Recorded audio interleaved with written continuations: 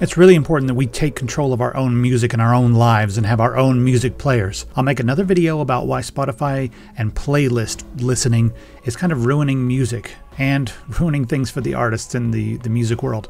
But in this video, I'm going to talk about Foobar2000 in the year 2023 and 2024. We have Foobar2000 2.0 now.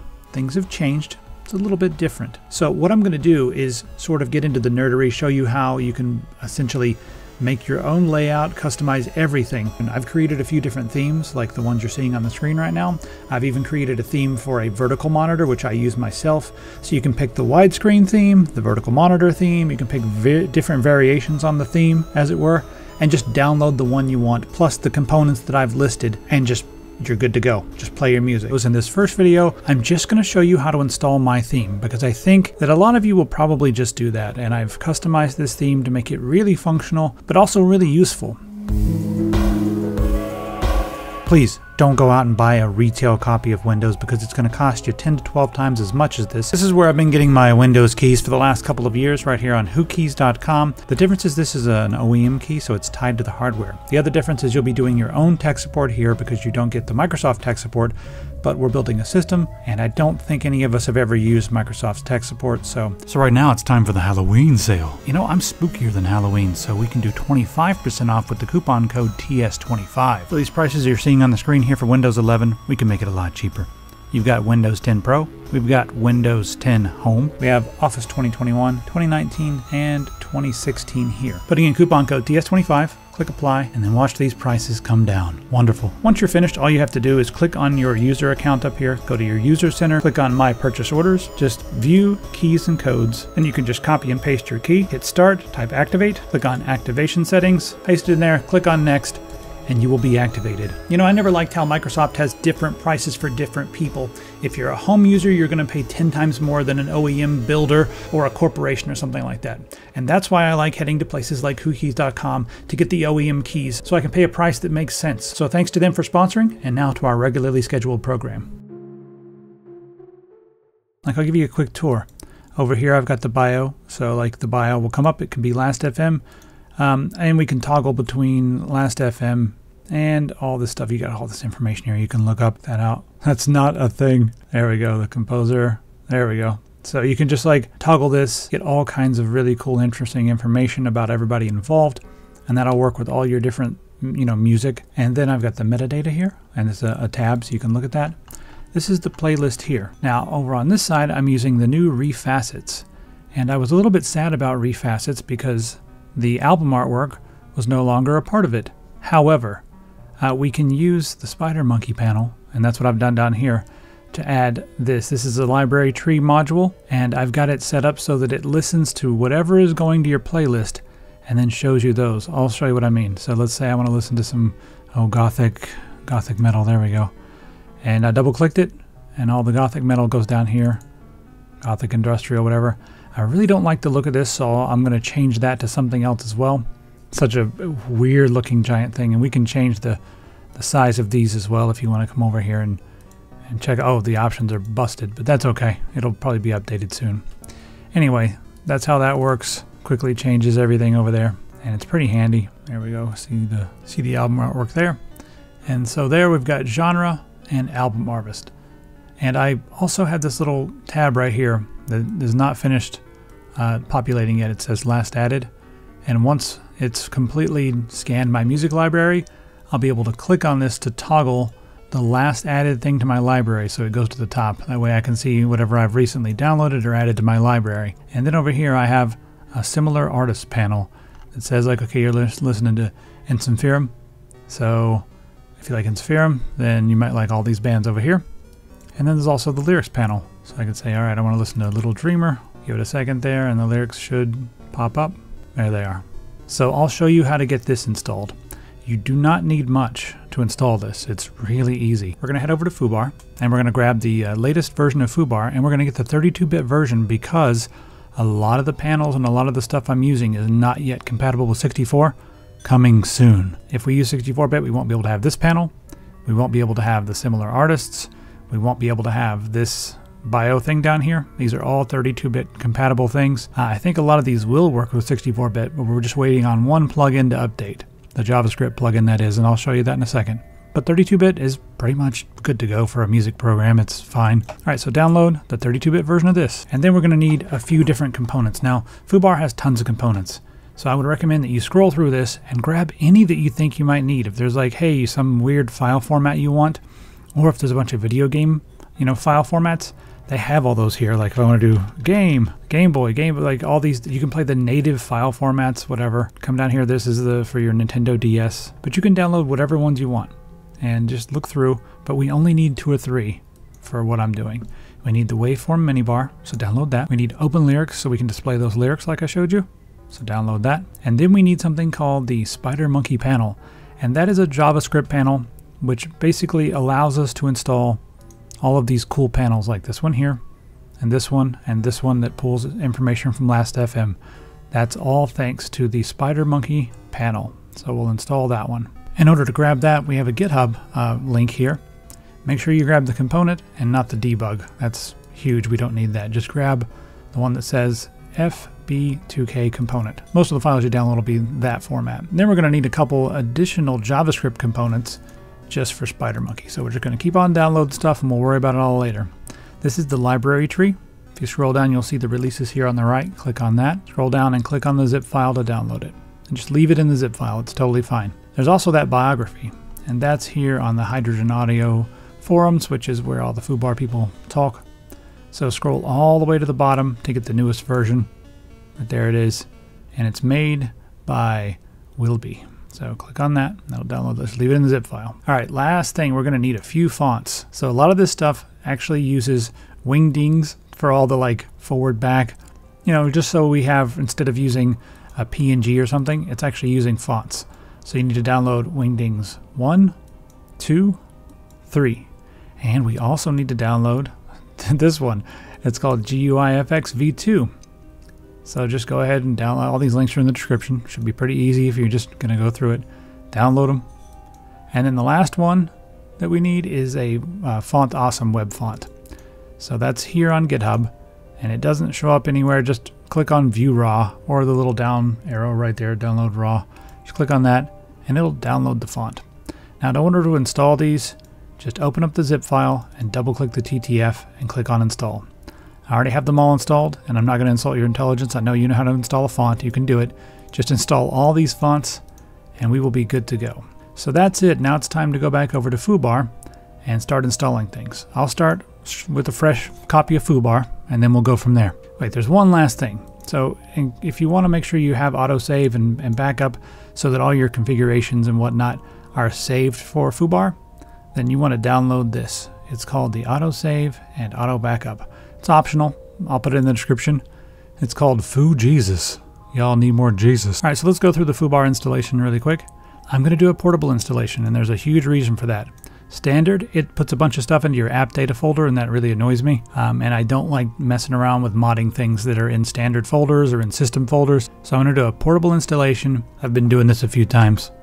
So like I said, any folder. Make sure that all the optional features are activated and install. When you first open it up, it's scary. Like, oh no, what is this? Yeah, this is your audio player. It doesn't look like much. Doesn't matter what you pick, but this is how you do your layouts. Now, you could just use this if you wanted to, but that's not what we're going to do. Before we get like really into it, we have to put some music in here. Like, you really have to have a media library. So you can click here and it'll open up your preferences. If that doesn't show up, just click on File and go to Preferences and then click on Media Library. Right here's your folder. Click Add and select all of your folders. You can control click as many as you like, and you can, as long as everything's organized, it doesn't matter too awful much because it'll try to create libraries based upon the metadata. Then when you hit apply, it's going to start indexing. So there we go. Now we need to install those components that I downloaded. So go back to your preferences, click on components at the top. This is all we got. So click on install there, and those 3 components, Spider Monkey, the Wave Minibar, and Open Lyrics.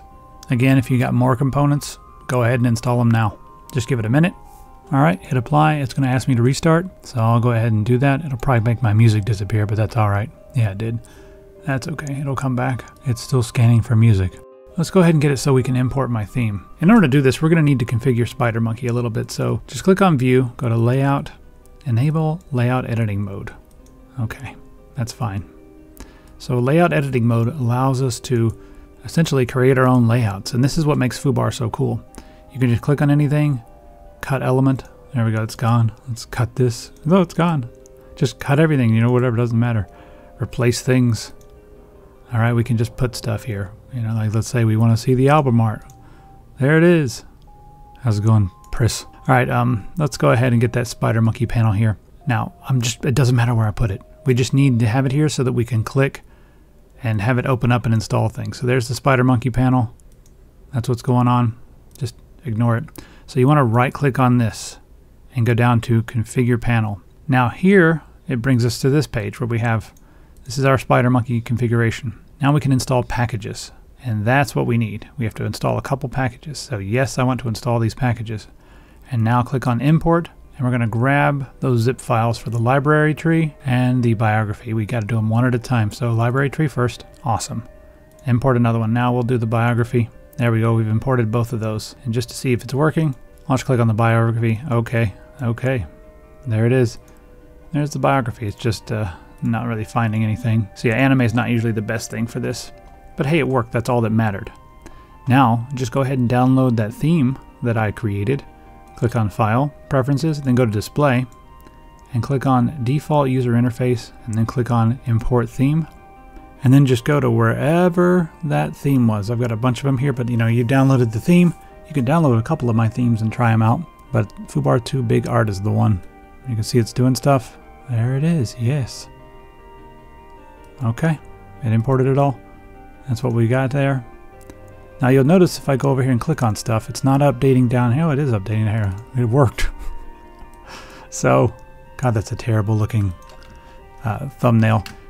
In a future video, I will show you how to automatically replace these thumbnails. All right, this thing here, it's really hideous. God, I hate it. It makes me sad. So I really want to get rid of that. Does everything work? Yeah, it just all worked. Blank install, everything worked. Make sure clicking on that, yeah, it's updating. So I'll show you how to get rid of this, but first I want to show you what to do if when you click on this, this area here is not updating.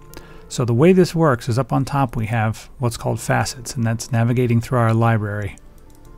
You know, over here I've got genres, and over here I've got all the albums. So I want like only black metal stuff. There we go, let's get some Abot. Abot! Yep. All right. Now, if this is not updating over here, these thumbnails, what you want to do is click here to go to your settings, and then click on your source, and it's got to be source playlist. And you want it going to the default playlist. So if you have a bunch of playlists or whatever, just make sure it's either the default or whatever playlist stuff is going to. So just find the playlist. There's only one listed, so that's why it's working. But if we had multiple playlists, and this source wasn't set to playlist and the correct playlist, then it would be a mess. Now you can set this to work with your library and panels, but that's beyond the scope of this video, and plus I actually like doing it this way better. So yeah, that's pretty much how I do it. Got my metadata. Oh, I also want to note that this in the middle here, I customized this as well. I went in and changed a bunch of things on this. So I came and created a new group. There we go. And then I also changed it up so that over here, before it just said how many kilobits per second or whatever, but it didn't have the codec. So I changed it up so you could see the codec. And then over here I set it up so that after the different track, it'll tell you who the composer is. Which can be really good for, you know, stuff that's maybe an anime album that has a bunch of different composers on each album. So see here we've got the album here. And we have different composers, so the album and the composer name are not the same. This is Bubblegum Crisis 2, and the composer's down here. So why is it coming up twice? Oh, because the artist name and the composer are the same, which makes kind of sense. You could also do this since we have the composer. There, that looks cool. But yeah, you can name these things any way you like. That's what I like about Foobar, is it's just so customizable. Night of Sabers. There we go. You can toggle by clicking here over to all music and then back to Last FM. But hey, if you want to change out this, there's one easy way to do it. You could go in here and configure the panel and go down to the properties, find out where that one's listed. It's in here somewhere, and just change the URL or change the no, let's not do it that way. There's an easier way to do this, because if you can just replace that file on your hard drive, then it'll be fine. I do like having that there, but that's so hideous. So inside your Foobar folder, we need to find where that is. It's going to be in your profile. So your profile has all your components and everything. Then you have to click on User Components, Spider Monkey, actually, right here, Spider Monkey panel. So just go to your profile, then your Spider Monkey panel, and then look inside here. There's a folder that says Packages, and then click on the folder that ends in DD. Inside here there's Assets, and then Images, and then Root. There it is. That's the one that's showing up, and it's so ugly. So you know what I'm going to do? I'm actually going to just resave this. It's 256 by 256. I'm just going to edit this thing and resave it as something else. So image size 256 by 256, and I'm just going to be cheap and grab it all, paste it all, and save it. Now this is going to be red 1 and red 2. This is not red 1, but I didn't feel it's the easiest way to do it. So now that I'm back in here, let's click around and see. I had to click around for a minute. It took it a few clicks for the cache to refresh. So that looks better. It's kind of weird, but whatever. You can replace it with whatever you like. It's your world. Alright, so cool. I hope you really enjoy this. Hope you have your nice new setup. In the next video, I'll show you how to create your own setups. If you want to play around now, just come up here to View, click on Layout, do Create Scratchbox, and we have this big empty area to mess around with. And we can just right-click in here, add new element. Let's do a splitter, left and right. Put some artwork over here, maybe. Maybe put a Spider Monkey playlist here. Now we gotta insert a playlist, import, profile, user component, Spider Monkey panel, samples, JPlaylist mod, there we go, apply.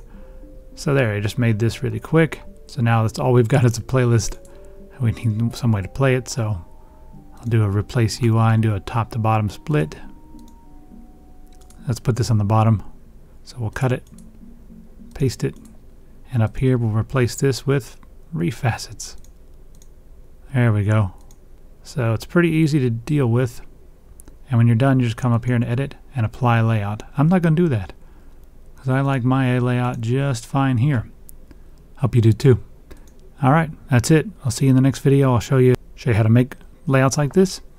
And then in the video after that, what I'm going to do is show you how to come in here and do conversions. After that, I'll show you some other cool things, like how to just by with one click of a button have it download new album artwork, and also like quickly do searches on Bandcamp or Wikipedia, Google search, whatever, just with one click. So that'll be in a future video, and then after that I'll show you how to do file conversions. If you have a bunch of FLAC files and you want to convert them to Opus because you're a smart monkey, by all means, I'll show you. These are all AAC files. Opus is the best, by the way. If you don't know, now you do. I make music. So you can go over here to Bandcamp right now. It really fits the mood. I always make my albums in October. Didn't make one this year because I was busy doing other stuff, but yeah, you can come over here and check out the music. Really, thanks very much for checking it out. So yeah, that's where you should be getting your music, in my opinion. Right over here on Bandcamp. It's kind of ridiculous when you compare this to Spotify, because I have a few million hits on Spotify and a few million hits on Bandcamp. And Bandcamp is about a 35 to 40x higher return on just whatever. Just it's so much better for the artist. So yep, Bandcamp still a thing until the corporations try to kill it, but whatever. Anyway, that's pretty much the end of the video. Hope you enjoyed it. So stay tuned for those videos coming soon.